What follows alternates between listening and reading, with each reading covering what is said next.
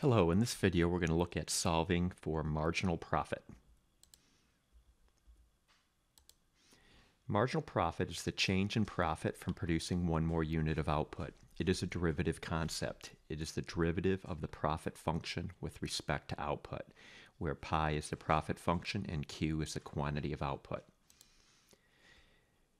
Marginal profit, or the derivative of the profit function with respect to output, is the slope of the profit function. A derivative is nothing more than a slope function. This marginal profit or slope can be negative, positive, or zero. In other words, producing one more unit of output could reduce profit, it could increase profit, or it could keep profit unchanged. Marginal profit is marginal revenue minus marginal cost, where the derivative of the revenue function with respect to output is marginal revenue. The derivative of the cost function with respect to output is marginal cost. So in words, marginal profit is nothing more than marginal revenue minus marginal cost.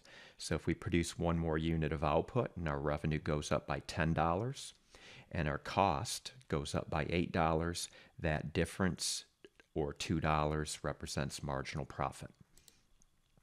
Maximum profit occurs where marginal profit is zero, setting this derivative equal to zero.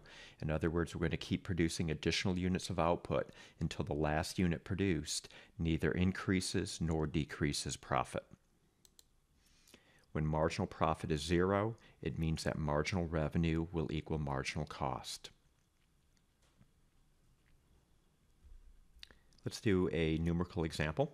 Here is a firm's profit function. We're going to solve for marginal profit. We're going to take the derivative of the profit function with respect to quantity. The derivative of minus 400 is 0. The derivative of 100q is just 100. The derivative of minus 1.5q squared is minus 3q. And the derivative of minus 10q is minus 10. So that is marginal profit. Let's find out what marginal profit equals at different values of output, 10, 30, and 33. So at 10 units of output, we plug 10 into our marginal profit equation, and we see that marginal profit is $60. So producing the 10th unit increases profit by $60. The marginal profit of the 30th unit here is 0. Okay, so producing the 30th unit neither increases nor decreases total profit.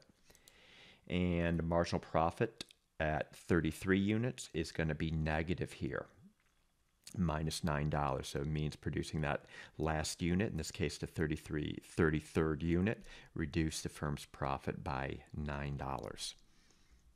Where is profit maximized? Profit is maximized where marginal profit is 0. So setting our marginal profit equation equal to 0, we're going to solve for Q.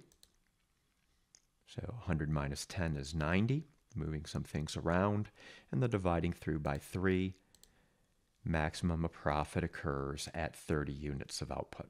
Okay, that's it. I hope you found this video helpful.